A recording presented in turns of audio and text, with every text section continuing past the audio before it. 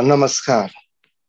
स्रष्टासँग सृजनाको आवाजको अर्को अङ्कमा फेरि पनि म भूपेन्द्र महत उपस्थित भएको छु। प्रविधिमा सधैँ चाहिँ बिआरटी नेपाल.com का सञ्चालक मित्र शैलेश पक्रेलले मलाई साथ दिइरहनु भएको छ भने यो कार्यक्रमलाई समायोजन आदरणीय स्रष्टा श्री शीतल कादमिनज्यूले गर्नुभएको छ। कोलोराडोको यो चिसो बिहानीमा आज म परिचयको विविध आयाम बोक्नुभएका एकजना स्रष्टासँग छु।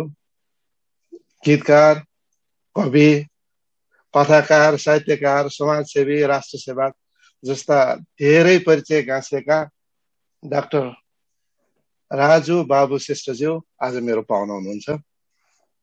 नचाहँदा नचाहँदै पानीको फोका जस्तै फुट्यो हाम्रो माया, नचाहँदा नचाहँदै छुट्यो हाम्रो माया। यो गीतको शब्द बोलेपछि उहाँलाई चिनाइरहन सायद आवश्यक पर्दैन होला। करिब 150 भन्दा बढी उहाँका रेकर्डेड गीतहरू छन् भने वचन, आयाम, आशय, बयान, मधुमेलन, काव्य, अग्रज जस्ता नेपाली सुगम सङ्गीतका गीती सङ्ग्रह, देश भन्ने राष्ट्रिय गीतको भावनाले ओतप्रोत भएको अर्को गीती सङ्ग्रह, त्यस्तै मनहरू र देश दुखेको बेला कविता सङ्ग्रह, मारिनु सेलोको जुन, गृहयुद्धको घाउ र मृत्यु मेला जस्ता कथा सङ्ग्रह, प्रहरी तथा साहित्य खोजमूलक लेख जस्ता उहाँका कृतिहरू हुन्। धेरै पटक धेरै ठाउँमा सर्वोत्कृष्ट गीतकारको उपाधि पनि जितिसक्नु भएको छ। उहाँले धेरै मान सम्मान कमाउनु भएको छ। अझ भनौँ धेरै मान्छे खुवाउनु भएको छ उहाँले। यो मैले भनिरहनु पर्दैन। उहाँका गीतहरूले, उहाँका कथाहरूले, उहाँका यो साहित्यमा अनवरत गरिरहेको सेवाले यसको पुष्टि गर्छ।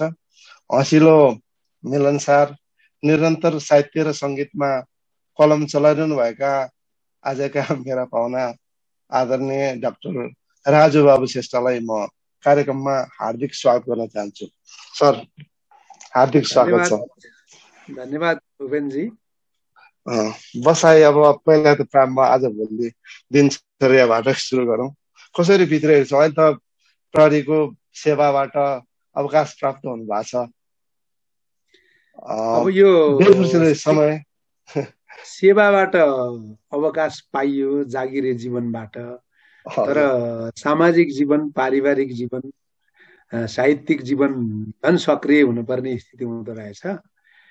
अब पहिला एउटा काम थियो, त्यसमा व्यस्त भइन्थ्यो। अहिले एउटा काम छोडेपछि धेरै कामहरू भेटियो।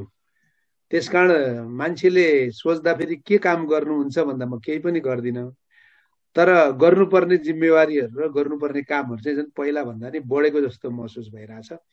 त्यसकारण यो लेखन, परिवार, समाज, साथीभाइमै मेरो समय बितिरहेछ।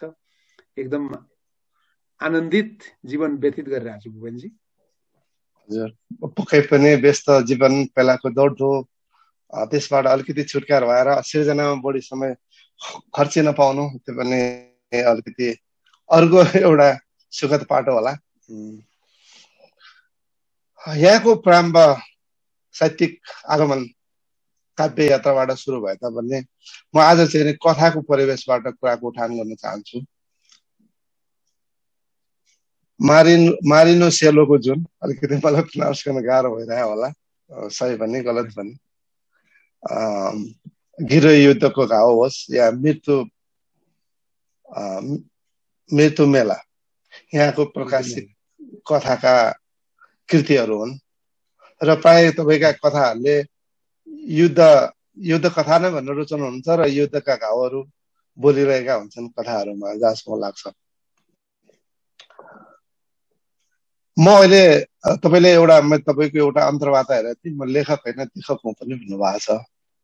सायद देखेका अनुभूत गरेका कुराहरू कथामा उतार्नु भएको होला, त्यसैले म लेखक होइन लेखक भन्नु होला। र यसलाई चाहिँ तपाईँको अति आदरणीय व्यक्तित्व, कथाका स्थापित व्यक्तित्व रमेश विकलले हजुरले फोन गरेर कथा लेख्नैकै लागि जन्मेको व्यक्तित्व भनेर भनेपछि अझ कथामा ऊर्जा आएको कुरा मैले सुनेको छु जहाँसम्म लाग्छ।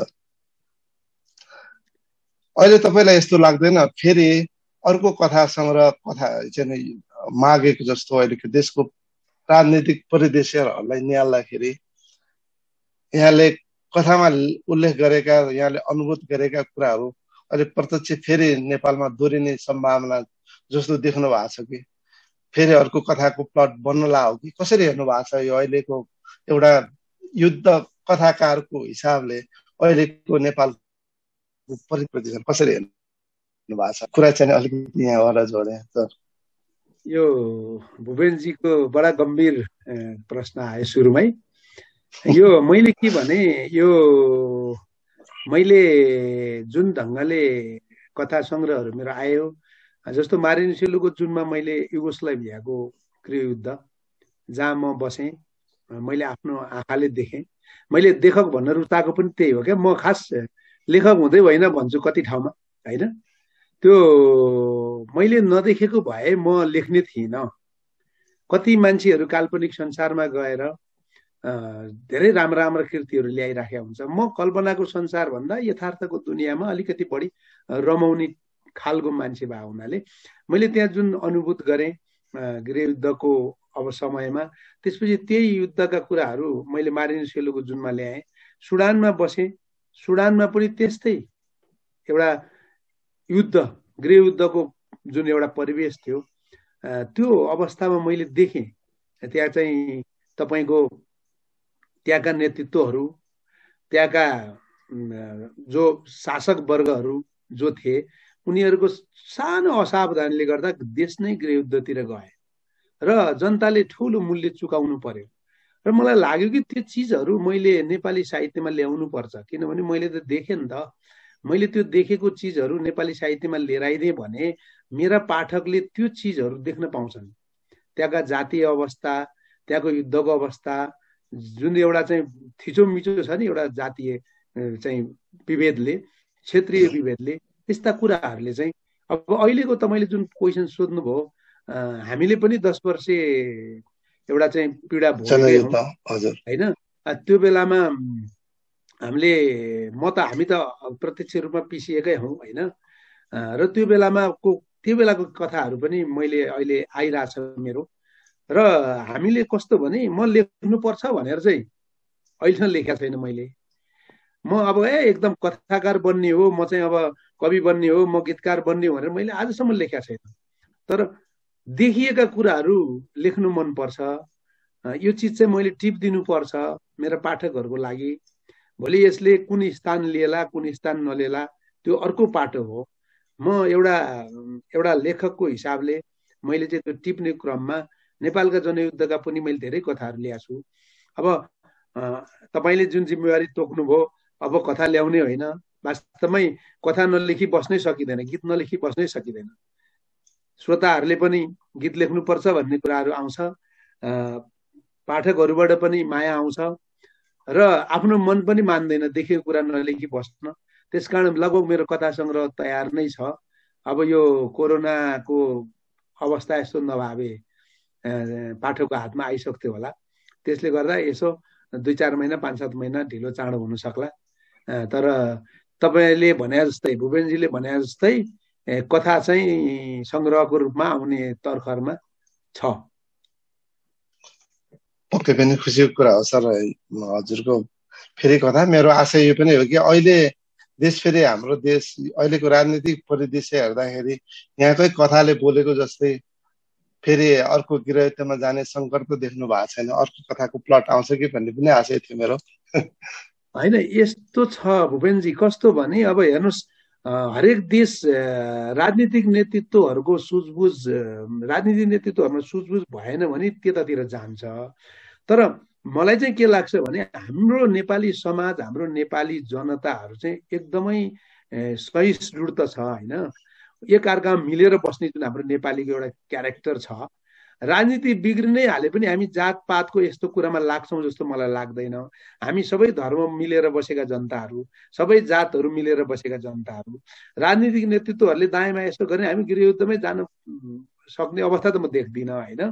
अब देशले केही वर्ष पछि धकेलेला, विकासमा पछि पर्ला, त्यो किनभने हाम्रो सामाजिक बनोट, हाम्रो नेपालीहरूको मनको बनोट, नेपालीहरूको जुन एउटा माया छ, जुन एउटा मिलेर बस्ने भावना छ, एकअर्काप्रतिको सद्भाव छ, त्यो हाम्रो बडा गजबको गुण हो क्या। तपाईँले विदेशमै बस्ने साथीहरू पनि याद गर्नुभयो होला, नेपाली नेपाली भनेपछि कसरी मिल्नुहुन्छ तपाईँहरू।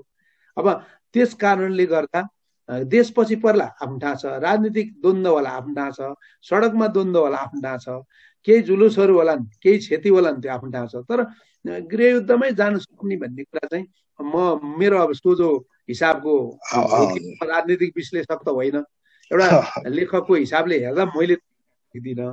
तर भए पनि हामीले सन्तोष गर्न पर्ने अवस्था चाहिँ छैन। हजुर, तपाईँको प्रारम्भमा लेखन चाहिँ नै कविताबाट सुरु भएको, गोर्खाको त्यो तपाईँको पुरानो अतीतलाई एकचोटि फर्केर हेरौँ न। साहित्यिक सङ्गम, यहाँले सुरु गर्नुभएको साहित्यिक एउटा सेवाको यात्रा, आफैले लेखेको गीत कम्पोज गरेर पृथ्वी रनिङ सिल पाएको क्षण, त्यो सामाजिक सद्भाव होइन, त्यो सेरोफेरोमा एकचोटि प्रवेश गर्न चाहे सर।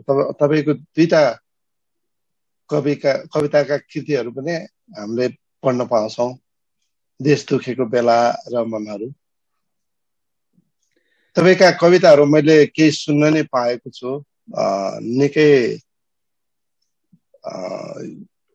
त्यो पनि तपाईँले लेखकैको हिसाबले देखेको अनुभूत गरेकै कुरा लेख्नु भएको जस्तो लाग्छ। जङ्गे पिलर र मेरो गाउँ, लोग्ने, नाङ्गाहरूको जुलुस, मान्छेको बजार जस्ता कविताहरू सुन्ने सौभाग्य पाएको छु।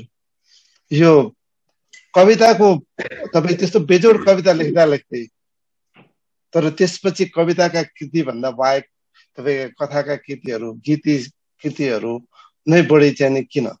कविताबाट मोह अलिकति हटेको हो कि अब त्यसको कृति पनि हामीले पाउँछौँ? होइन, यस्तो छ भुपेनजी, के हो भने अब हामीले भोगेको समाज, हिजो मैले मेरो बाल्यकाल बितेको समाज भने चाहिँ गोर्खाको असाध्यै पवित्र क्या, स्वच्छ, छल कपट रहित होइन, एकअर्कामा सद्भावपूर्ण। एउटा छिमेकीलाई के हुँदा हामी दौडेर बोकेर हस्पिटल कुदाउने समय होइन। यो के भने हामीसँग यस्तो भावना थियो कि त्यो हाम्रो गोर्खा बजारको सेरोफेरोमा अब मोटर थिएन, तपाईँको बिजुली थिएन होइन, यी सबै यावत अभावका बीच पनि हामी असाध्यै सुखी थियौँ क्या। अभावको बीच पनि हामी सुखी हुनुको मतलब, सन्तोषी हुनुको मतलब के भने हामीसँग सामाजिक सद्भाव, छिमेकी बीचमा हुनुपर्ने सद्भाव, साथीभाइको बीचमा हुनुपर्ने सद्भाव त्यो थियो। र त्यसले हामीलाई एक किसिमको साहित्यिक ऊर्जाहरू, कलाको ऊर्जाहरू दिन्थ्यो। त्यहाँ विभिन्न क्लबहरू गठन गरेर हामीले सांस्कृतिक कार्यक्रम गर्नेदेखि लिएर साहित्यिक कार्यक्रमहरू गर्नेदेखि लिएर साह्रै गरिन्थ्यो। हाम्रा गुरुहरूले पनि हामीलाई हरेक शुक्रबार कविता, गीत यस्तो लेख्नलाई चाहिँ प्रोत्साहित गर्नुहुन्थ्यो होइन। त्यो माहौल नै शुक्रबार त तपाईँको यति हामी खुसी हुन्थ्यौँ कि एउटा आफ्नो रचना सुनाउन पाउँथ्यो। अब कस्तो होस्, अब भर्खरको 9-10 कक्षा पढ्ने केटाहरूले कस्तो लेख्छ त्यस्तै लेख्थ्यौँ हामी पनि होइन। उत्कृष्ट पनि हुन्थेन, तर खुसी हुन्थ्यौँ। एउटा त जन्माइयो नि त जस्तो भए पनि होइन। हप्तामा एउटा जन्माउने, 15 दिनमा एउटा जन्माउने क्रम चाहिँ त्यतिखेर सुरु भयो हो।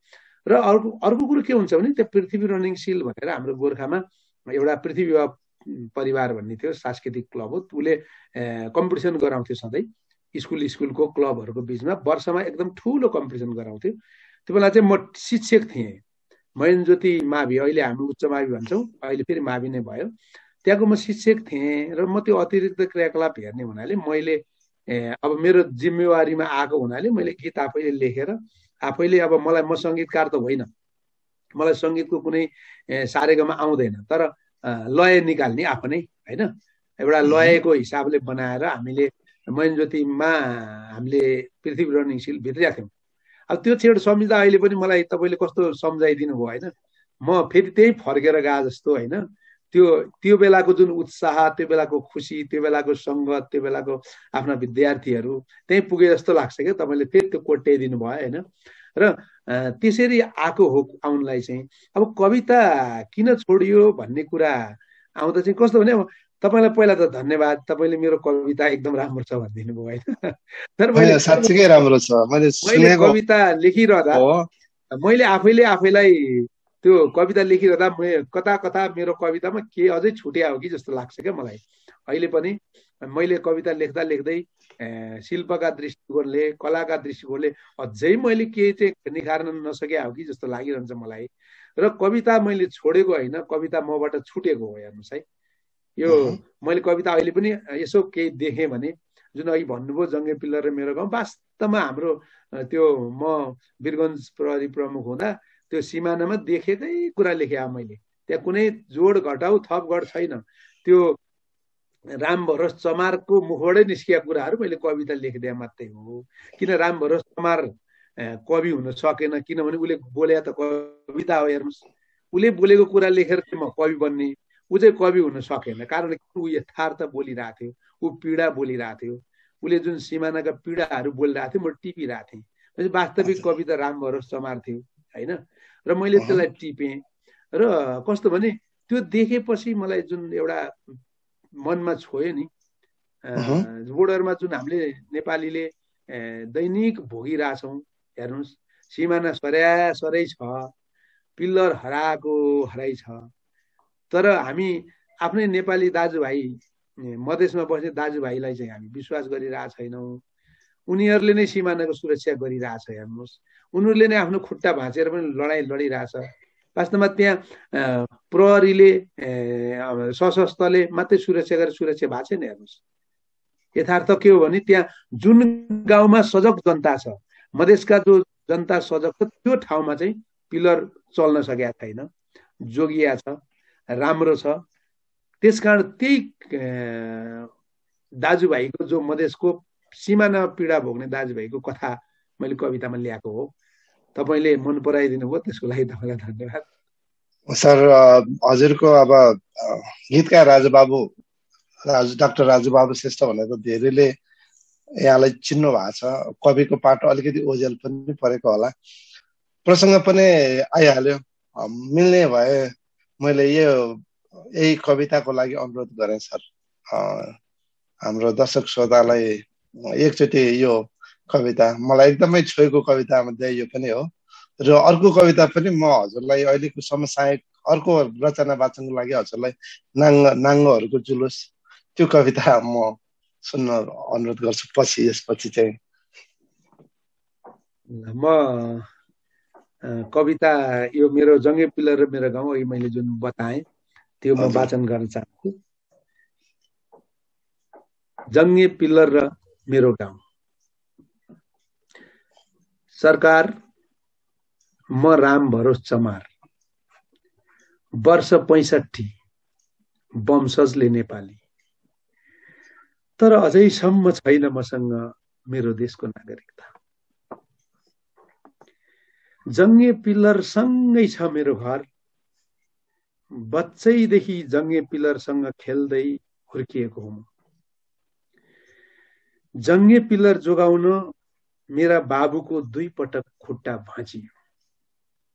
बाबुसँगै मैले पनि धेरै युद्ध लडे सिमानामा। जङ्गे पिल्लर बचाउन मेरो गाउँ जोगाउन। सरकार, ए सरकार, मर्ने बेला बुबाले भन्नुहुन्थ्यो, जङ्गे पिल्लर हराए हाम्रो देश हराउँछ बाबु, हाम्रो पहिचान हराउँछ बाबु, हाम्रो गाउँ हराउँछ बाबु। बुबाको शेषपछि जब गाउँमा बाढी आउँथ्यो, म बुबालाई सम्झन्थे, घरको टाँटीको प्वालबाट हेरिरहन्थे जङ्गे पिल्लर। सधैँ डर लागिरहन्थ्यो कतै बाढीले बगाउने हो कि जङ्गे पिल्लर, र हराउने हो कि मेरो यो सानो गाउँ, र हराउने हो कि यो मेरो सानो झुपडी। तर सरकार, मैले सिमानामा बगाएको रगत र पसिनाको हिसाब छ त तिमीसँग? मैले गाउँ जोगाउन लडेको युद्धको अभिलेख छ त तिमीसँग? मैले बुझेदेखि मेरो माटोको लागि लडिरहेछु म, ज्यान हत्केलामा राखेर मिच्न दिएको छैन सिमाना। तर पनि तिमी काठमाडौँ बसेर हेपिरहन्छौ मलाई। कहिले मेरो छालाको कालो रङ हेरेर हेप्छौ, कहिले मेरो धोती कुर्ता र गम्छा देखेर हेप्छौ। सरकार, तर खोइ कहिले देख्यौ त मेरो भाँचिएको खुट्टा?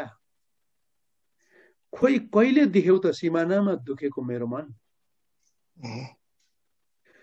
मसँग सिमानामा लड्नेहरू नै मेरो सामुन्ने आएर मेरो देशको नागरिकता देखाउँछन् मलाई सरकार। तर मसँग उसलाई देखाउने कुनै प्रमाण छैन। तिमीले कुनै प्रमाण दिएका छैनौ मलाई सरकार। मैले हेर्दा हेर्दै धेरै गैर नागरिक भए मेरो देशको। तर म अझै अनागरिक छु 65 वर्षमा। ए सरकार, कहिले दिन्छौ त मलाई यो देशको नागरिक हो भन्ने प्रमाणपत्र? के मैले पनि मेरो बाबुले जस्तै अनागरिकै मर्नुपर्ने हो सरकार? मन दुख्छ, साह्रै दुख्छ। आफ्नै दैलो अगाडि ती नागरिकता बोकेका गैर नागरिकहरूले नेपाली हुँ भन्दै मेरै छोरी चेली जिस्काएपछि मन दुख्दैन त? दुख्छ सरकार, साह्रै मन दुख्छ। नेपाली हुँ भन्दै मेरै खेत खलियान कब्जा गरेपछि मन दुख्दैन त? नराम्ररी दुख्छ। तै पनि तिमी मौन छौ सरकार। तर म चुप रहन सक्दिन। मेरो पुर्खाको रगत र पसिनाले भिजेको माटोमा कसैको राज सहन सक्दिन। सरकार, तिमीले नागरिकता दिए पनि नदिए पनि, तिमीले नेपाली भने पनि नभने पनि, दुई थोपा रगत छौन्जेल म मेरो माटोको लागि लडिरहनेछु र यो जङ्गे पिलरको सुरक्षा गरिरहनेछु। सरकार, तिमीलाई थाहा छ छैन, म त वंशजले नेपाली पो हुँ, म त रगतले नेपाली पो हुँ। तिमीलाई भन्दा बढी सिमानाको चिन्ता छ मलाई सरकार। तिमीलाई भन्दा बढी यो देशको माया छ मलाई सरकार। त्यसैले म मेरो छोराछोरीलाई बाँचुन्जेल सुनाइरहनेछु यो जङ्गे पिलरको कथा। म भनिरहनेछु, बाबु, यो जङ्गे पिलर हराए भने हाम्रो सानो गाउँ हराउँछ, हाम्रो पहिचान हराउँछ, हाम्रो देश हराउँछ। बाबु, यो जङ्गे पिलर हराए भने हाम्रो सानो गाउँ हराउँछ, हाम्रो पहिचान हराउँछ, हाम्रो देश हराउँछ। बाबु, धन्यवाद। कति आङ्गे सिरेङ गर्ने एउटा सीमावर्ती क्षेत्रमा बसेको एउटा प्रतिनिधि बोली कवितामा कति सरल र सहज रूपमा उतार्नु भएको छ। कवितामा त्यति अब्बल छैन भन्नुहुन्छ, तर तपाईँले यसका शब्द चयन, तपाईँले कविताले बोलेका कुराहरू मनभित्र गर्छन्। त्यहाँ तपाईँको कविता साँच्चीकै मनपर्छ। अलिकति म अब यहाँलाई हेर्ने शुभचिन्तकहरूको कमेन्टहरू एकचोटि पढ्छु। कवयत्री देवकी अभिलाषीले नमस्ते सुन्दैछु भन्नुभएको छ। निशान निष्कर्ष गजलकार कवि, उहाँले पनि राजु बाबु दाई नमन भन्नुभएको छ। सुनिता शर्मा पौडेलले नमस्कार दाजु भन्नुभएको छ। वासुदेव खनालले नमस्कार गुड मर्निङ भन्नुभएको छ। राजु सिटौला हाम्रा अर्का कोरोनाका अभियन्ता साहित्यिक मान्छे नमस्कार श्रेष्ठज्यू साहित्यकारज्यू भन्नुभएको छ। मानन्दर अभागीज्यू उहाँले पनि नमस्कार हजुर भन्नुभएको छ। मुना मगर राणा मगरले दाइ नमस्कार भन्नुभएको छ। हाम्रा आदरणीय स्रष्टा शीतल कादामीज्यूले राजु बाबु श्रेष्ठज्यूलाई धेरै समयपछि बल्ल सुन्न पाए, निकै हर्षित छ यो मन भन्नुभएको छ। अर्का स्रष्टा लक्ष्मी थापाले नमस्कार सुन्दैछु भन्नुभएको छ। असाध्यै मनपर्ने कवि गीतकार कथाकार राजु श्रेष्ठ भनेर फेरि कादम्बिनीज्यूले थप्नु भएको छ। देवीकी अभिलाषीज्यूले हजुरलाई राजु बाबु दाई नमस्कार भन्नुभएको छ। मेरो अलिकति सरी प्रोनाउन्सिएसन अलिकति अड्क्यो। आफ्टर लङ टाइम राजु बाबु सर र मामा भनेर करुणा शाहले लेख्नु भएको छ।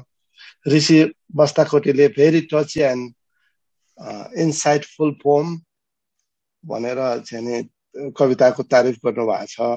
सुनिता खनाल अर्को कवियत्रीले पनि वाउ भन्नुभएको छ कविता सुनेर। मिठो हजुर भनेर शीतल कादम्बीज्यूले थप्नु भएको छ। नाथ योगीले पनि आहा भन्नुभएको छ। अर्को स्रष्टा चित्र कोइराला पनि जोडिनु भएको छ, उहाँले नमस्कार भन्नुभएको छ।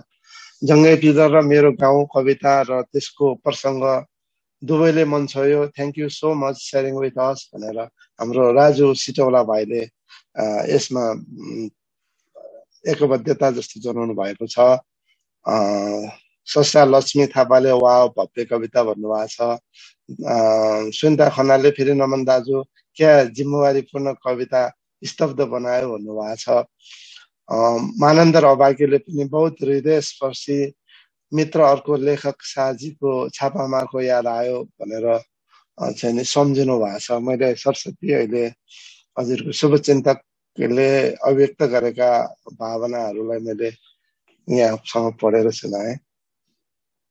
मेरो सबै मैले चिनिएका नामहरू हुन्। उहाँहरू तपाईँले जुन पढ्नुभयो नामहरू मेरा अति प्रिय मित्रहरू हुन् है, सर्जकहरू हुन्। उहाँहरू सबैलाई मेरो नमन छ।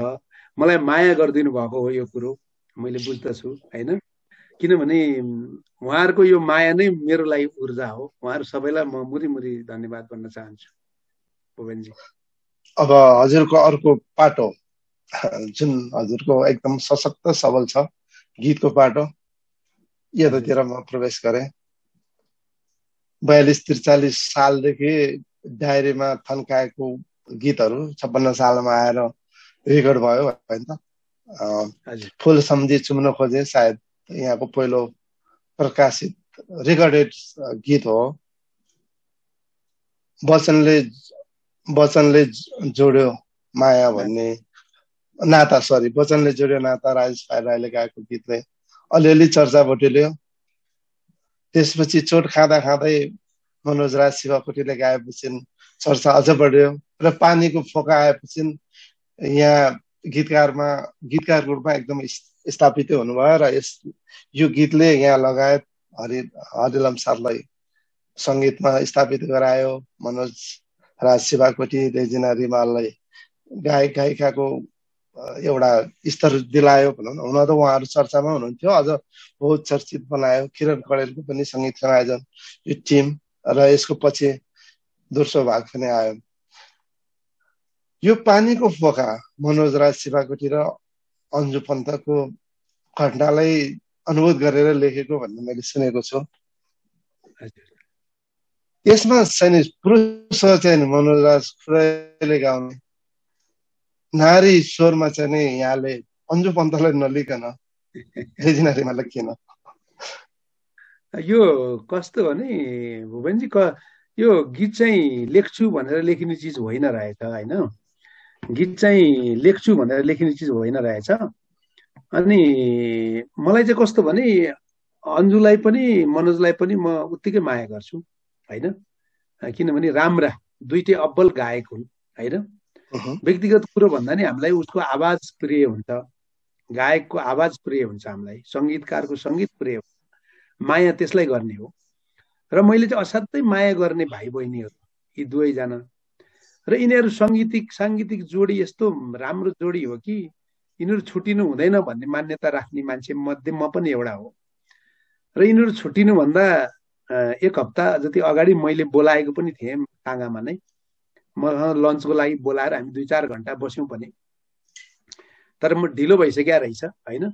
र यसमा चाहिँ जुन त्यो उनीहरूको ब्रेकअपको चाहिँ न्युज आयो कान्तिपुरको त्यो साप्ताहिकमा फर्स्ट पेजमा, अनि म अति दुखी हुने मध्येमा म पनि परेँ त्यसमा। मैले पहिलो बिहानको त्यो पत्रिका हेर्नु साथ म अत्यन्तै दुखी भएर मैले त्यही पत्रिकाकै टाउकोमा लेखेँ, किनभने उनीहरूको मलाई धेरै कुराहरू थाहा थियो, नजिकबाट चिन्थे। उनीहरू एकअर्कामा यति माया गर्थे कि त्यति माया छोड्न पनि चाहन्थेन, तर छुट्यो होइन, रिजल्ट भने त छुट्यो। अनि मैले ठ्याक्क त्यही 2 लाइन 3 लाइन चाहिँ मैले त्यही नै लेखिहालेँ। पानीको फोका जस्तै फुट्यो हाम्रो माया, नचाहँदा नचाहँदै छुट्यो हाम्रो माया, अलिकति तिम्रो गल्ती भयो, अलिकति मेरो गल्ती भयो, अलिकति नजर लाग्यो पापी दुनिया। वास्तवमा दुनियाँले त बिगारेकै हो नि भुपेनजी, त्यो सम्हालिदिने कोही साथीहरू भएनन् होइन। त्यसकारण त्यो चिज छुट्यो नचाहँदा नचाहँदै। अनि त्यही चिज चाहिँ पछि गएर हरिलमसाल भाइलाई, अझ तपाईँलाई भनौँ यो गीत त मैले अरूलाई नै एकदमै सिद्धहस्त सङ्गीतकारलाई दिएको थिएँ, उहाँको समय मिलेन, 2-4 महिना मैले कुरेँ। त्यसपछि मैले हरिलमसाल भाइलाई आफैले फोन गरेर दिएको हुँ। त्यसपछि यो गीत अचम्म भयो। अब यो अचम्मसँग निस्किया गीत भएर यसले अचम्मसँग लोकप्रियता हासिल गर्यो। र अन्जु बहिनीसँग चाहिँ समय नपाएरै गाउन नसके हो होइन। अब रजिना अलि सजिलै उपलब्ध हुने भयो, त्यसकारण यसमा कुनै किसिमको उसलाई गाउन दिनुमा खासै केही पनि आग्रह केही पनि छैन।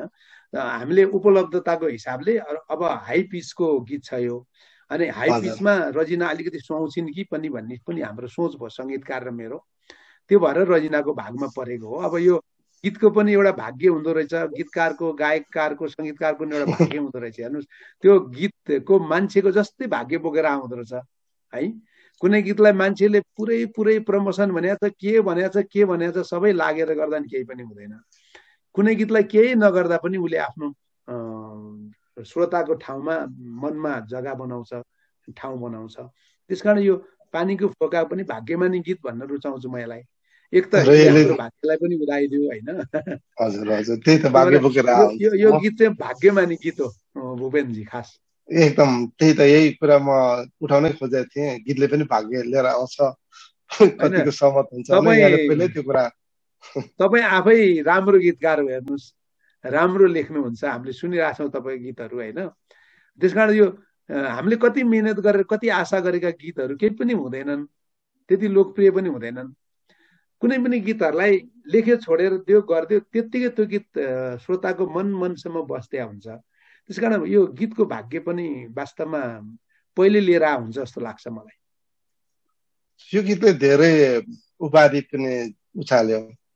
त्यो उपाधि यहाँलाई ठुलो लाग्छ कि जब तपाईँको गीतहरू यो रियालिटी सोमा अरूले गाउँछ, कभर सङ्गको रूपमा गाइन्छ, कतै बाटोमा हिँड्दाखेरि गाइनेहरूले गाइरहेको भेटिन्छ, अथवा पार्टी उसमा कसैले चाहिँ गाएर सुनाइरहेको हुन्छ।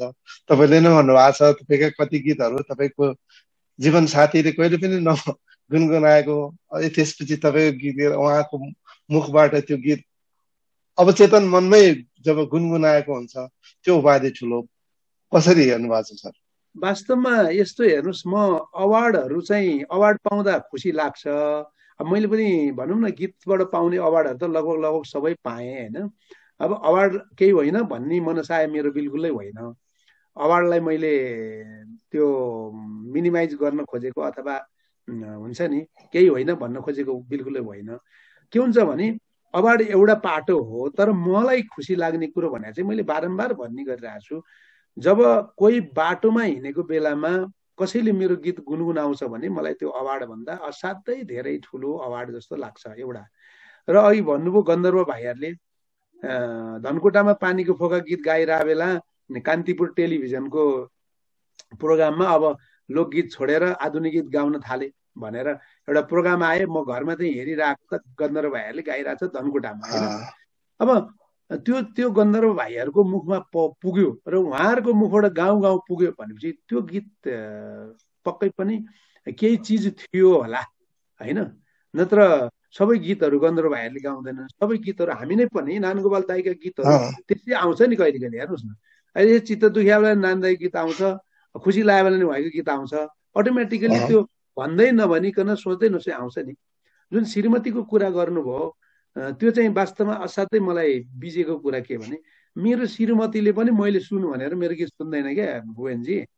पुस्ताको हिसाबले श्रीमतीको हिसाबले सबै मेरो सपोर्ट गर्नु होला, उहाँले मलाई माया गर्नु होला, मलाई सबै ख्याल गर्नु होला, तर मेरो गीत मन पराइदेऊ न भनेर उहाँले मन पराउनु है। उनले त्यो मन पराउनु पर्छ भनेर त्यो प्रेसरले गीत चाहिँ उसको मनभित्र पुग्यो भने चाहिँ मन परायो। नत्र म आफै गीतकार छु, घरमा 150-200 गीत रेकर्ड भएको छन्, मेरो गीत चाहिँ नगाउने अनि नानगोपालको गीत गाउने, कुन्ती दिदीको गीत गाउने भने त कुन्ती दिदी त नाता पर्दैन उनको, नानगोपाल दाइ नाता त पर्दैन भनेपछि उसको मनमा बस्यो। मैले 20औं वर्ष गीत लेख्दा नि मेरो गीतले उसको मनमा ठाउँै पाइन्छ। के गर्ने भनेपछि जब पानीको फोका पछिका गीतहरू 5-7वटा 10वटा गीत चाहिँ उनले तरकारी केलाउँदा पनि गाउन थालेपछि अनि एक साँच्चै म त गीतकार त भइछु कि क्या भन्ने त्यो चाहिँ एउटा के भने एउटा रेस्पेक्ट भनौँ अथवा एउटा माया भनौँ गीतप्रतिको क्या। हामीले तपाईँको साथीहरूलाई सोधेर कस्तो गीत भन्यो त बिचरा मन राख्नलाई तेरो गीत त एकदम राम्रो छ वाह वाह भनिदिइहाल्छ, त्यसमा हामी फुर्किनु पर्ने जरुरी छैन। हामीले जसलाई सोद्धा पनि कस्तो राम्रो गीत भनिदिइहाल्छ, तर जसलाई हामीले चिनेको छैनौँ, जो बसमा गाई हिँडेको छ, जो बाटोमा आफू कहिले हिँड्दा फेरि काम गरिरहेको भाइहरूले गीत गाइरहेको हुन्छ होइन। मैले त्यो मेरो एउटा मन मिल्ने मान्छे कतै भेट्यौ कि तिमीले भन्ने गीत मैले मेरो छोराछोरीले नै 4-5 पटक नोटिसै गरेका छौँ त्यो काम गर्ने, त्यो घर बनाइरहेका काम गर्नेहरूले। किनभने गीत त्यस्तै हुनुपर्छ जस्तो लाग्छ कि जसकोलाई चोट लागेको छ भने त्यसले गीत गाओस्, खुसी लागेको बेला नि त्यसले गीत गाउँछ होइन।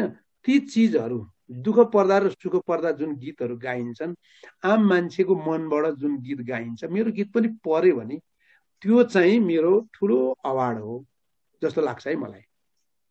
एकदम सही कुरा। पक्कै पनि जब जनजिब्रोमा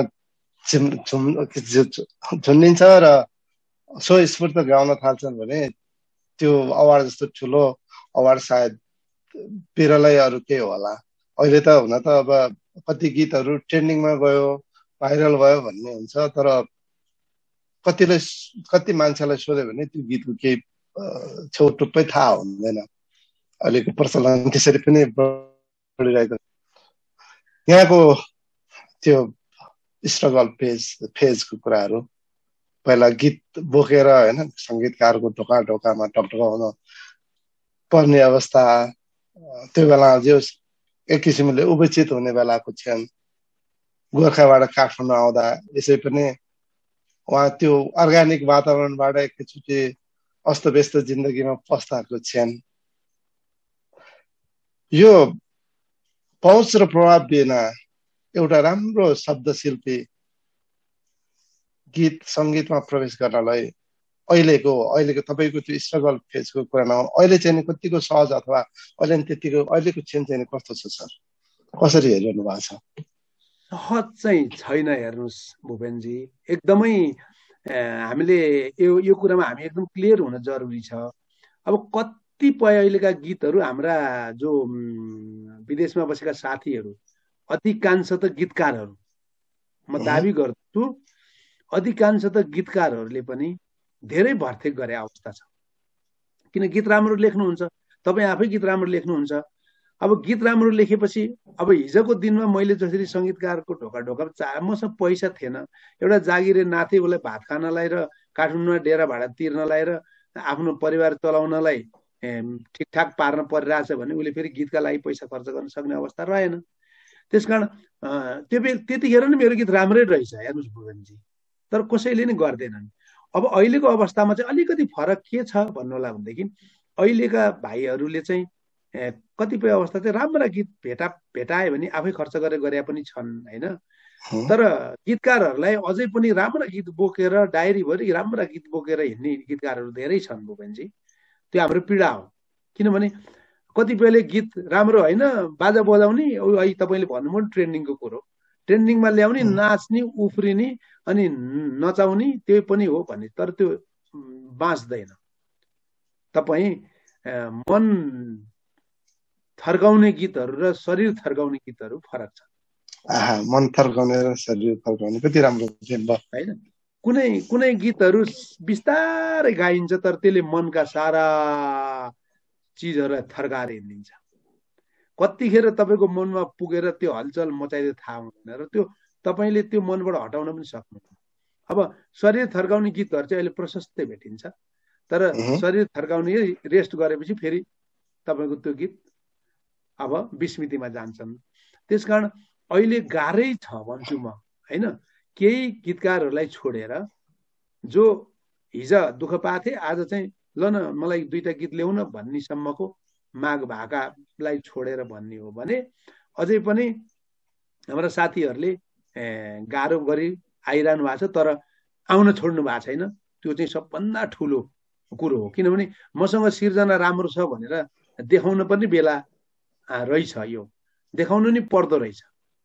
अब भुवेनजीसँग गीत धेरै राम्रो छ, अमेरिकामा बसेर डायरीमा राखी छोड्दा त त्यो गीत त कसैले पनि देख्ने कुरो भएन। ए ल है मसँग यस्तो छ है भनेर देखाउनु पर्ने। अहिले चाहिँ मिडियाले गर्दा, अहिले जुन हाम्रो टेक्नोलोजीले गर्दा हामीले आफूलाई प्रस्तुत गर्ने फोरम पनि धेरै छ र त्यो फोरमले गर्दा फेरि राम्रा गीतहरू टपक्क टिप्ने सङ्गीतकारहरू पनि छन्।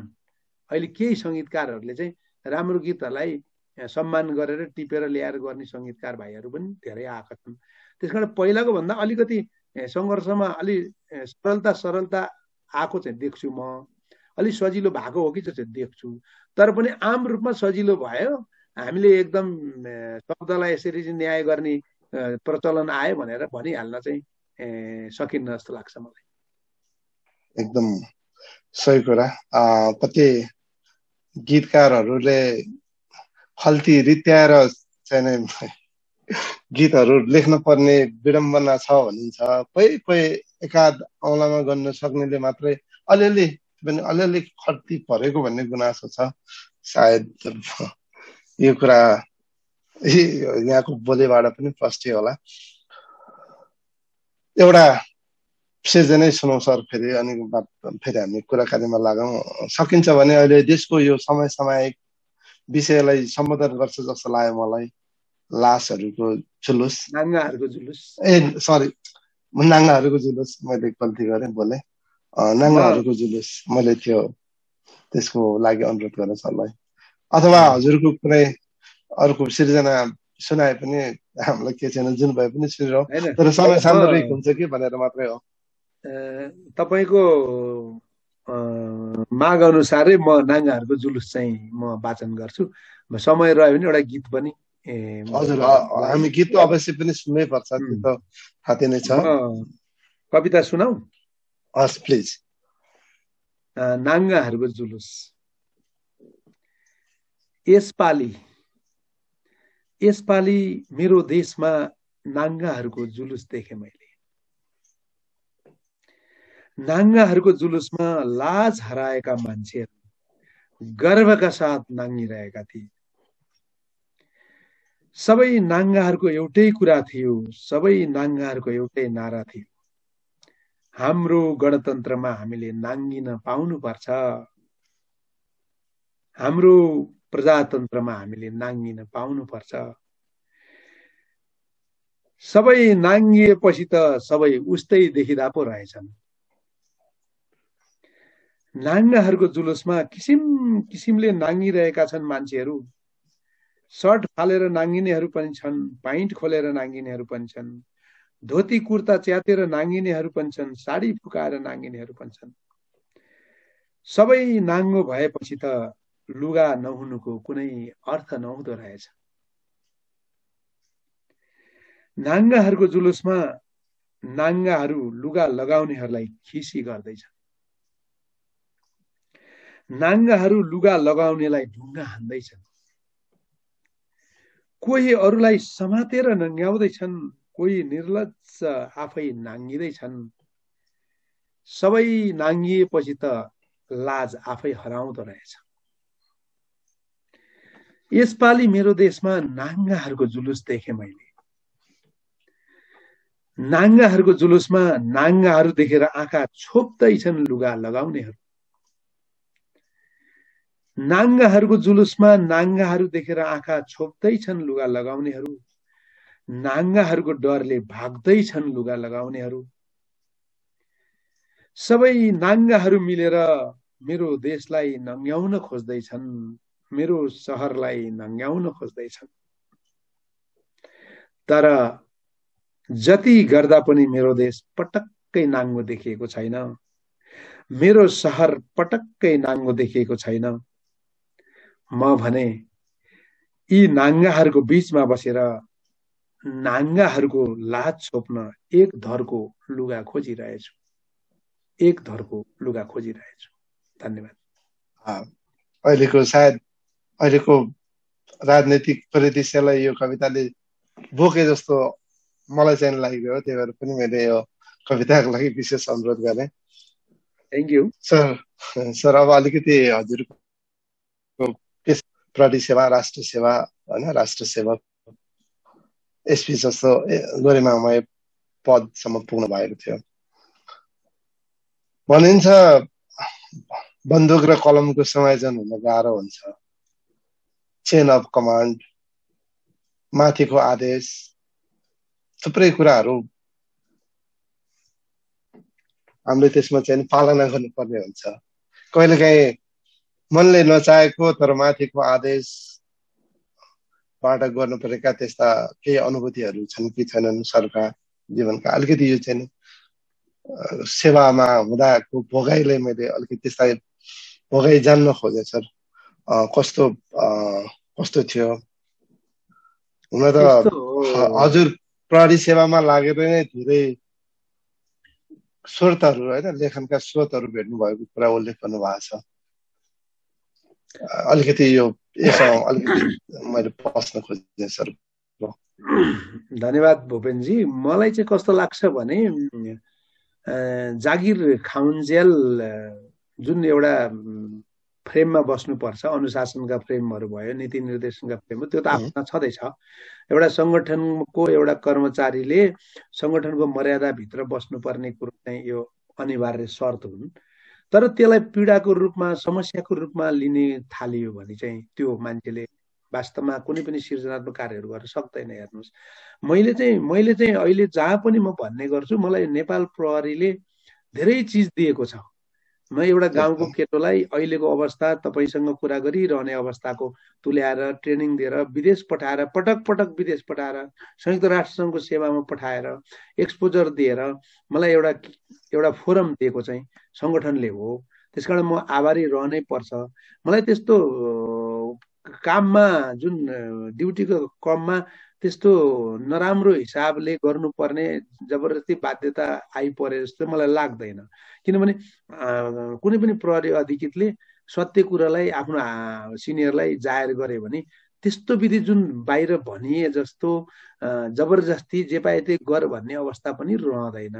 हामीले बोल्नलाई पाए भनेर जे नि बोलिदिन्छौँ होइन। तर मलाई चाहिँ मेरो जागिरको कार्यकालमा मलाई चाहिँ मेरो साहित्यिक एउटा खोजको लागि पनि, एउटा साहित्यिक लेखनको लागि पनि सङ्गठनको विभिन्न क्षेत्रमा भएका पोस्टिङहरूले मलाई एउटा विषयवस्तु प्राप्त गर्ने स्रोतको रूपमा चाहिँ भएको हो। त्यसकारण मैले बारम्बार आफ्नो सङ्गठनलाई धन्यवाद पनि दिने गर्छु। म गर्वका साथ नै भन्छु। अब काममा केही गल्तीहरू त्रुटिहरू त भइ नै हाल्छन् होइन, त्यसमा हामीले गल्ती स्वीकार पनि गर्छौँ। हामीले खोजेका चिजहरू कतिपय कुरा गर्न नसकेको पनि छौँ होइन। यस्तो गर्नु पाए भए हुन्थ्यो, मैले सकिनँ भन्ने पनि लाग्छ। आफूले काम गर्न नसकेका कहिले कहिले दुःख पनि लाग्थ्यो होइन, र केही राम्रा कामहरू गर्न सकेका खुसी पनि लाग्थ्यो। त्यसकारण समग्रमा भन्दाखेरि एउटा जागिरे जीवन 30 वर्ष बिताएर निस्किएपछि यसमा असन्तुष्टि भने चाहिँ छैन भूपेनजी वास्तवमै। र यो कलम र बन्दुक भन्छ नि, जुन एउटा हाम्रो विचारको कुराहरूमा आउँछ, म मान्छे, सबभन्दा पहिला चाहिँ म मान्छे हुँ र म मान्छे राम्रो असल विचार छ भने चाहिँ प्रहरीमा गए पनि, सेनामा गए पनि, कर्मचारी अन्य गए पनि त्यो राम्रो नै हुन्छ। हेर्नुहोस्, वास्तवमा मैले पेसाले मन परिवर्तन गर्छ जस्तो मलाई लाग्दैन। तपाईँको जुन पेसामा लाग्नुभयो त्यसले के गर्छ भने तपाईँको कार्यशैलीलाई त्यो संगठनको नीति निर्देशअनुसार लैजाला। तर मनै परिवर्तन गरेर मान्छे एकदम नरम मान्छेलाई अत्यन्त कडा बनाइदिने काम चाहिँ गर्न सक्दैन कुनै पनि। उसलाई अलिकति माझ्ने कामहरू होलान्, केही अनुशासनका फर्मेटमा राख्ने कामहरू होलान्, तर उसको मनले के चाहिरहेको छ, ऊ असल मनको छ भने ऊ खराब हुन सक्दैन। हेर्नुहोस्, उसले असल नै सेवा गर्छ। त्यसकारण यो हाम्रो कलम र बन्दुक मजाले सँगै चलाउन सकिन्छ, किनभने बन्दुक चल्ने ठाउँ कलम बन्द हुन्छ, कलम चल्ने ठाउँ बन्दुक चुप लाग्नुपर्छ। किनभने एकले अर्कासँग न्यु खोज्ने अवस्था ल्याइदिनु हुँदैन होइन। त्यसकारण कलम चलिरहेको बेला बन्दुक चुप्प लाएर आफ्नो उमा बस्नुपर्छ। त्यसकारण यसलाई चाहिँ एउटा तादात्म्यता मिलाउनु पर्छ। त्यसको लागि खासै समस्या छ जस्तो लाग्दैन मलाई। अच्छा छ। एउटा सम्मानको प्रारूप कुरा गरौँ। सम्मानको विभिन्न रूप हुन्छ। यहाँले अग्रज ल्याएर अग्रजहरूको सम्मान गर्नुभयो। करिब 200 भन्दा बढी गायक गायिकासँग सहकार्य गरिसक्नु भएको छ। अग्रजहरूसँग काम गर्दा र अनुजहरूसँग जो भर्खरै लागि परेकाहरूसँग काम गर्दा फरक चाहिँ के हुँदो रहेछ सर? यो हामीले अनुभव गरे चाहिँ के भने अग्रजसँग हामीले सिक्नुपर्ने कुराहरू धेरै रहेछ जस्तो लाग्छ। हेर्नुहोस्, किनभने अहिलेको पुस्ताले, हाम्रो नयाँ भाइ बहिनीको पुस्ताले अग्रजसँग सिक्नुपर्ने के देखिन्छ त मैले अनुभव गरेको, म आफैले पनि धेरै कुरा सिकेको कुराहरू चाहिँ उहाँहरूसँग हामीले यो सिर्जनालाई साधना जुन मान्ने एउटा चाहिँ परम्परा संस्कृति सिक्न जरुरी छ। किनभने अग्रज दाजुहरूले एउटा गीत गाउनको लागि उनीहरूले यति साधना गर्नुहुन्छ कि गीतलाई चाहिँ एउटा सम्मानका साथ हेर्नुहुन्छ, साधनाको रूपमा लिनुहुन्छ। र अग्रज अहिलेका अनुज भाइहरू चाहिँ कस्तो भने स्टुडियोमा गाइदिउँला नि, के भएर एक दुई दिन प्र्याक्टिस गर न भन्दा पनि होइन दाइ म स्टुडियोमै 1 घन्टा प्र्याक्टिस गरेर गाइदिन्छु भनेपछि त्यहाँ के भने आवाजमा जुन जीवन आउनु पर्ने हो त्यो जीवन चाहिँ कता कता लय नमिले जस्तो देखिन पुग्छ। अग्रजहरूले जुन एउटा गीतलाई हेर्ने दृष्टिकोण छ, सोच्ने दृष्टिकोण छ, जुन एउटा संस्कारको रूपमा उहाँहरूमा बसिया छ, एउटा सम्मानको रूपमा जुन बसिया छ, त्यो चिज अनुजले सिक्नै पर्छ। हेर्नुहोस्, र हामीले धेरै सिकेनौँ भने यसले हामीलाई नै बेफाइदा गर्ने हो। किनभने जति पनि दाजुहरूसँग गीत रेकर्डिङको समयमा बसियो, उहाँहरूले 15औं 20औं दिन घरमा रियाज गरेर सबै ठिक गरेर कहिले पनि स्टुडियोमा धेरै टाइम लिनु परेन, त्यसमा हामीले केही भन्नै परेन। त्यो किसिमको एउटा डेडिकेसन, एउटा त्याग, एउटा तपस्या चाहिँ अहिलेको नयाँ पुस्ता हुन् त अहिले नयाँ पुस्ताको भाइहरू पनि एकदमै सङ्गीत पढेर आउने त्याग तपस्या गरिन् छन्, नभएका होइनन्। तर आम रूपमा नयाँ पुस्ताले त्यो पुरानो पुस्ताबाट सिक्नै पर्छ जस्तो लाग्छ मलाई। अहिलेको यो प्रविधि सर्टकट चाँडै नै रातारात हिट हुने यो लालसाले त कतै सङ्गीतलाई अलिकति गलत डाइरेक्सनतिर लगेको त होइन सर? अनि यस्तो छ, अब यो गलतैतिर नभनौँ, हल्का बनाइराखेको अनुभूति हुन्छ मलाई पनि होइन। अब गलतै भनेर जाँदा अब नयाँ पुस्ताले केही नयाँ श्रोताहरूले मन परिराखेको अवस्था पनि देखिन्छ। तर हो चाहिँ के भने अलि हल्का ढङ्गले लिएर जाँदा म चाहिँ सिर्जना भनेको म एकदमै लोकप्रिय हुन्छु भनेर सिर्जना गर्ने नै होइन। म अब ट्रेन्डिङमा जान्छु, म अब नाचमा चाहिँ म नयाँ नयाँ मोडलहरू राख्छु, अब डान्स गराउँछु म, अनि म यस्तो ब्याकग्राउन्ड राख्छु भनेर ट्रेन्डिङमा पार्छु भनेर सिर्जना गर्ने कुरो होइन। सिर्जना तपाईँको मनलाई जब च्वास्स छुन्छ त्यतिखेर सिर्जना गरिदिइहाल्नुहोस्। जहाँनिर तपाईँलाई लाग्छ कि यसले छोयो मलाई, किन मन सबैको दुःख परेको बेला रुनी नै हुन्छ। हेर्नुहोस्, खुसी लागेको बेला हाँस्ने नै हुन्छ। यो गजबको चिज छ मन भन्ने कुरो। त्यसलाई तपाईँको कोहीले यसो दुःख परेको छोइदियो भने रुन्छ है, अनि अलि खुसी भने हाँस्छ। त्यो चोरको पनि, सज्जनको पनि, दुर्जनको पनि, महान व्यक्तिको पनि मन त्यही हुन्छ। त्यही कारण जब तपाईँको मनलाई केही चिजले च्वास्स छुन्छ भने अरूको मनलाई छुन्छ, तपाईँ त्यो लेखिदिइहाल्नुहोस्, सिर्जना गरिहाल्नुहोस्। त्यो अमर हुन्छ भोलि गएर, त्यो भएर गएर अर्कोको मनलाई छुन सक्छ। म चाहिँ के भन्छु भने तपाईँको सिर्जनामा कसैको त जीवन आउनु पर्यो भुवनजी। सिर्जनामा तपाईँको कसैको त एउटा न त जीवन आउनु पर्यो त, गीतमा कवितामा केही त आउनु पर्यो। अब म एकदम भयङ्करै राम्रो भाषामा लेख्छु भनेर भाषा मात्रै, शिल्प मात्रै, कला मात्रै भएर पनि त्यसको जीवन छैन भने एकछिन त ओहो कति मिठो भन्ला। असाध्यै मिठो लगेको गीतहरू आयो, तपाईँ पनि नाच्नु होला, म पनि नाच्छु, तर शब्द के थियो अरे भनेर शब्दमा पनि जीवन भइदियो भने त्यो त सदाको लागि होइन। त्यसकारण हामीले अलि हतारिनु हुँदैन जस्तो लाग्छ मलाई। म निकालै गर्छु, म गीतै मात्रै निकालिरहन्छु भनेर दौडिनु पनि हुँदैन जस्तो लाग्छ।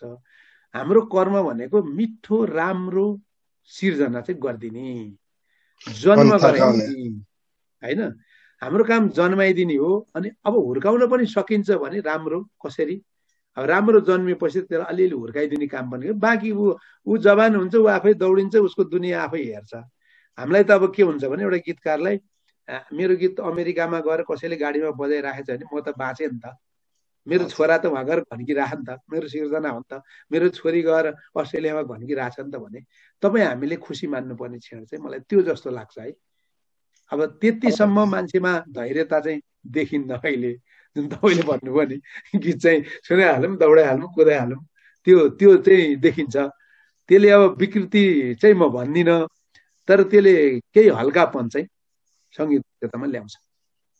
गीतकारले गीत जन्माउने हो, हुर्काउने क्रममा अब अहिले हुर्काउने क्रममा यसो हेर्ने हो भने म्युजिक भिडियो भाव एकतिर बगिरहेको हुन्छ, त्यसले कथाले एउटा माया हुन्छ, अभिनय अथवा त्यसको प्लटिङ अर्को भइरहेको हुन्छ, अस्तव्यस्त। मिडियाले पनि राम्रो भन्दा हाम्रो, केही मिडियालाई छोडेर राम्रो भन्दा हाम्रोलाई प्रोत्साहन दिने, यसले गर्दा यो हामीले जन्माएको गीतले उचित हुर्काए अथवा उचित संरक्षण पाएको देख्नुहुन्छ त आजको बजारमा?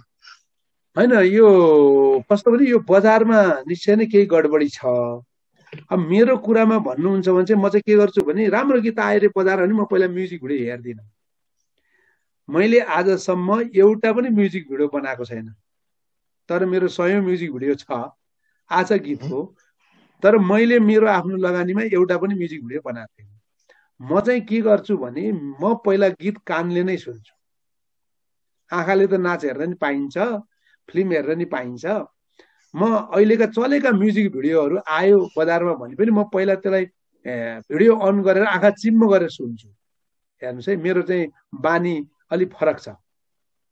राम्रो गीत आयो रे भनेर कसैले भन्यो भने म हेरिहाल्दिनँ र 5 मिनट म त्यसलाई कानले सुन्छु र त्यो कानबाट मेरो मनमा पस्यो भने भिडियो हेर्छु।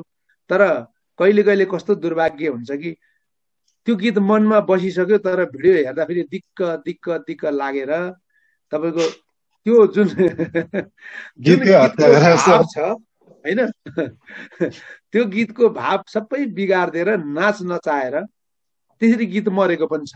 र कुनै म्युजिक भिडियोले फेरि गीतलाई असाध्यै राम्रो सपोर्ट गरेर एउटा 4 चाँद लगाइदिए पनि छ।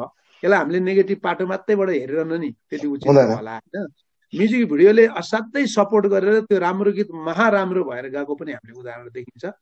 र केही गीतहरू त्यसरी मर्या पनि छन्, तर रेडियो मिडिया छ नि, रेडियो मिडियाबाट सुन्नेहरूले त राम्रा गीतहरूलाई माया गरेको छ। श्रोताहरूले न्याय गर्नुहुन्छ यो कुरामा चाहिँ। तपाईँ हामी गीतकार, सङ्गीतकार, गायककार ढुक्क हुनुपर्छ। श्रोताले राम्रो गीतलाई एकदमै न्याय गर्नुहुन्छ, त्यो 100% कुरा हो। श्रोतामाथि चाहिँ हामीले भर गर्नुपर्छ। नचाहँदै छुट्यो हाम्रो माया भन्ने जस्तै नचाहँदै समयले नेटो काटिसक्यो। शैलेशजीले मलाई यहाँ सूचित पनि गरिरहनु भएको छ, समय गयो है भनेर। धेरै कुरा गर्न मन लागिरहेको थियो। कति हजुरको हसमुख स्वभाव, कति राम्रो बोलाइ, कविता त कविता भयो, गीत हजुरको बोलाइ पनि त्यतिकै समहक छ, एकदम मिठो बोल्नुहुन्छ। छुट्टी नै मन नहुने समात भइरहेको जस्तो लागिरहेछ मलाई चाहिँ। अब एउटा गीत नसुन्यो भने हाम्रो श्रोताहरू हजुरको शुभचिन्तकहरूलाई अन्याय हुन्छ। एउटा गीतको लागि चाहिँ मैले अनुरोध गरेँ, त्यसपछि हामी अब कार्यक्रमको करिब अन्तिम चरणमा छौँ भन्छु म चाहिँ नि। यो मैले अहिले भने नि भुपेनजीलाई, यो गीतमा पनि जीवन हुनुपर्छ भन्छु म होइन। हरेक गीतको जीवन हुनुपर्छ। कसैको न कसैको गीत हो, त्यो लेखेको चाहिँ तपाईँले र मैले हो, तर गीत कसै न कसैको जीवन हुनुपर्छ भन्छु। मलाई चाहिँ अब यो मैले 1 मिनेट भूमिका बाँधे। अब एकचोटि यो यसपालि गएको बर्खामा पानीले घर बगाइरहेको थियो अनि एउटा झुप्रो बगिरहेको थियो होइन, मान्छे बेगरार भएर त्यो झुप्रोको बाँसकोमा चाहिँ जाल झुन्नेको थियो, माछा मार्ने जाल। हजुर। अब उसले त्यही खोलामा माछा मारेर कति जीवन पाल्यो होला, तर त्यही खोलाले उसलाई तपाईँको लगिदियो सबै होइन। अनि मैले हेरेँ पक्कै त्यो माझी हो होइन, बोटे दराई माझी हाम्रा जुन माछा मार्ने खोलामा बसेका दाजुभाइहरू। अनि मलाई त्यो दिन कस्तो आयो भने त्यो बिचरा ऊ कहिले चाहिँ होला उसले घर देख्ने, ढलान घर अथवा पक्की घर, बाढी नबगाउने घर भनेर मन एकदम आन्दोलित भयो। अनि मैले त्यहीँ लेखेर छोरीलाई सुनाएँ होइन। अनि मैले उसले त्यो गीत म एउटा भने तपाईँलाई, माझी दाईको गीतै भनेको छु मैले होइन। त्यो सुनकोसीले सुन बगाई ल्याए त, दुधकोसीमा दुध बगी आए त, हाम्रो पनि घर हुन्थ्यो तिन तले, सताउँथेन साँझ बिहान चिन्ताले। बाबु बिते यही कोसीमा जाल हान्दा हान्दै, आमा बितिन बालुवामा सुन छान्दा छान्दै। जिन्दगानी बगिरह्यो सधैँ आशै आसमा, कहिले ओल्लो तिरैमा त कहिले पल्लो घाटमा। भगवानको हात दाइना भए त, दैला अघि दाम बगाई ल्याए त, हाम्रो पनि घर हुन्थ्यो तिन तले, सताउँथेन साँझ बिहान चिन्ताले। आधी जोवन बिति गयो पानीसँग खेल्दै, बाँकी पनि बिति जाला दुःख पीर झेल्दै। छानो टाल्ने धोको पुरा होला कि नहोला, या त यसै बिति जान्छ दुखियाको चोला। दैवको दिल दुखीमा परे त, बालुवामा सुनको कण झरे त, हाम्रो पनि घर हुन्थ्यो तिन तले, सताउँथेन साँझ बिहान चिन्ताले। कति मिठो एउटा माझीको यथार्थ जीवनलाई गीतमा जीवन्तता हुनुपर्छ। पक्का पनि यो गीत पनि रेकर्डेड भएको छैन सर, भयो भने पक्कै पनि मैले सुन्न पाएको छैन यो कुरा। यस्तो गीत रेकर्ड हुँदैन भूपेनजी, किनभने अब यस्तो गीत खोज्ने जमाना बिस्तारै हटिरहेछ। कोही न कोहीले यस्तो गीतहरू खोज्छन् हेर्नुहोस् होइन। अनि खोजेको बेलामा यो गीत पनि, यसको पनि भाग्य कहाँनिर कसरी बसिया छ अब यसलाई नै छोडिदिउँ। हामीले जन्माइदिने काम जन्मायौँ होइन, अब बाँकी हुर्किने कामहरू समाजले परिवेशले गर्छ, त्यो चिन्ता चाहिँ लिनु हुँदैन। हजुरले लेखेको एउटा त्यस्तै अहिले जस्तै मर्म बोकेको त्यो खलातीको जिन्दगानी कर्म भयो आरन, मेरो भागमा दुखै मात्र किन लेख्यो नारन, यो गीत पनि मलाई अहिले त्यही यो सन्दर्भसँग अलिकति एट्याच भयो जस्तो लाग्यो। यो गीत चाहिँ तपाईँलाई अहिले कुरो निकालिदिनु हो, म 1 मिनट फेरि लिएँ। मेरो घरमा चाहिँ कामी गाउँ छ क्या होइन, ती कामी दाजुभाइसँग म एउटै जीवन जिएको हो। हेर्नुहोस् एउटै दुःख हो, उनले नि मोटर देखेन, मैले नि देखिनँ, उनी खेतबारीमा गए म पनि गएँ। तर म आज पढेर यहाँ आएँ, उनी नपढेर फेरि आरनमै गरिरहेको। अनि मैले गएर सोधेँ होइन के गरे आयो भने त के गर्ने बाबु, हाम्रो लागि त भगवान् पनि छैनन्, हामी दुःखको लागि त के यस्ता भगवान् भन्न थाले कि होइन। जिन्दगी त त्यही खलातीमा खलातीको जिन्दगानी कर्म भयो आरन, मेरो भागमा दुःखै मात्र किन लेखौ नारायण भनेर त्यो भगवान्लाई उनले गरेको पुकारा मैले लेख्दै आएँ। यो पनि गीत उहाँको हो, किनभने यो स्थिति भनेको त्यहाँ जीवन हामीले भोगिरहेको जीवन गीतमा आइदियो भने, रेकर्ड नभए नि केही फरक परेन, रेकर्ड भयो भने यसले फेरि अर्को जीवन आउँछ होइन। अनि यो चाहिँ जीवन बोकेको सिर्जना भएर मैले यो गीत पनि साथै भएर अहिले कुरा कोटाइहालेको हो सर। अरू त हजुरका सिर्जनाहरू सबै एक से एकै छन्। धन्यवाद। अब यो अब आजको बसाइलाई हामीले निर्धारित समय पार गरिसक्यौँ। अझ धेरै कुराहरू जान्न सुनाउन मन थियो। जाँदा जाँदै म एकचोटि यो शुभचिन्तकहरूको फेरि यो कमेन्टहरू पढेर आजको कार्यक्रमबाट बिट मार्ने अनुमति चाहन्छु। आदरणीय संसदज्यू शीतल कान्दमेरेले जमानादेखिको चाहना राजु बाबु श्रेष्ठलाई सुन्ने आज खुब खुसी लागिरहेछ भन्नुभएको छ। किरण गणेश सर पनि जोडिनु भएको रहेछ, उहाँले कङ्ग्रेचुलेसन दाजु भन्नुभएको छ। स्रष्टा लक्ष्मी थापाले मान्छे जस्तै भाग्यमानी गीत पनि हुन्छ, सहमत छु भनेर भन्नुभएको छ। हाम्रो अनेसासाको अहिले केन्द्रीय सदस्य र खोलाहाट च्याप्टरको अध्यक्ष, अर्को साहित्यिक कर्मी तारा अधिकारी हुनुहुन्छ। उहाँले पनि यहाँको कुरालाई सही कुरा भनेर भन्नुभएको छ। हाम्रा प्रविधिका साथी सञ्चालक शैलेश पोखरेलले चाहिँ नि हजुरलाई एकदम मन थर्काउने र तन थर्काउने गीतको प्रसङ्ग निकाल्नु भएको छ, त्यो खुब मन पर्यो भन्नुभएको छ। सुन्दर कुमार साक्यले राम्रो भन्नुभएको छ। राजु सिटौला भाइले साह्रै मन पर्यो सरको यो विचार, गीतको सही अवार्ड कुन हो भन्ने विषयमा त्यो प्रसङ्गको कुरा गर्नुभएको छ। दोमन बहादुर श्रेष्ठले गुड सर भन्नुभएको छ। साधुराम गुरुङ उहाँले पनि चाहिँ नि बेलायतमा हुनुहुन्छ सायद उहाँ स्रष्टा, म पनि सुनिरहेछु सरहरूसँगको भला कुसारी, यहाँ दुवैजनालाई हार्दिक नमन भन्नुभएको छ। नेपाली मान्छे कृष्ण छेत्रीले चाहिँ नि सुन्न मजा आइरहेछ, इच्छित कुरा केही सिक्न मिले जस्तो भनेर भन्नुभएको छ। आदरणीय स्रष्टाज्यूले फेरि स्रष्टाज्यू क्या बात भन्नुभएको छ। Deepak Sharma best wish for this programme भन्नुभएको छ। अनेर मास्के शब्दको भण्डार राजुबाबु भनेर उहाँले भन्नुभएको छ। मैले यो यहाँ आएका कमेन्टहरू पनि पढेर सुनाएँ यहाँलाई। हजुरको यो साथ सद्भाव हामीपट्टि देखाएको यो उदारताको लागि फेरि पनि हार्दिक धन्यवाद भन्न चाहन्छु सर। आजको बसाइमा हामी छुट्टिन्छौँ, जानुभन्दा अगाडि हजुरको केही विचार भनाइ। अब यो पहिला त भूपेनजीलाई धन्यवाद है, शीतल कादिम्बिनीजीलाई मुरी मुरी धन्यवाद, बिआरटी नेपाल धन्यवाद, शैलेशजीलाई धन्यवाद। किनभने यो हामी कहाँ घरमा कुना बसिरहेको हुन्छौँ, तपाईँहरूले खोजेर ट्वाक्क यसरी बोल्न दिनुहुन्छ, माया गरिदिनुहुन्छ। आफ्नो श्रोतासँग साथीभाइ अहिले जति पनि कमेन्ट गर्ने सबै साथीभाइहरूलाई मेरो नमन छ, नमस्कार छ है। मलाई माया गरिदिनु भएकोमा, मेरो गीतलाई माया गरिदिनु भएकोमा मेरो एकदमै नमस्कार छ। र मेरो अरू त केही होइन, सर्जकहरू आत्तिनु हुँदैन भन्छु म, त्यति अरू केही भन्दिनँ। सर्जकले सिर्जना गर्न छोड्नै हुँदैन, चाहे डायरीमा राख्नुहोस्, चाहे रेकर्ड गर्नुहोस्, चाहे नगर्नुहोस्। कथा, कविता, गीत कुनै पनि सर्जकहरूले कसैको लागि भनेर म यसो गर्छु भनेर म योजनाविहीन रूपले हिँड्ने मान्छे हुँ।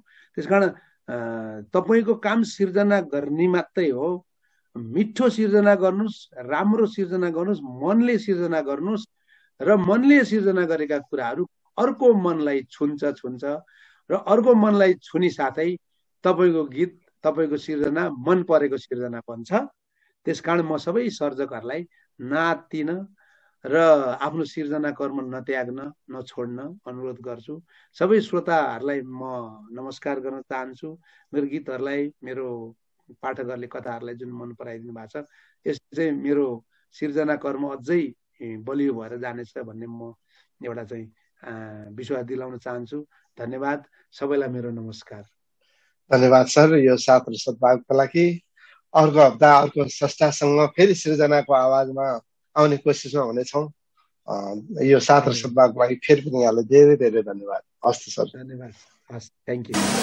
Hello everybody, this is me Anmol KC and you're watching vrtnepal.com.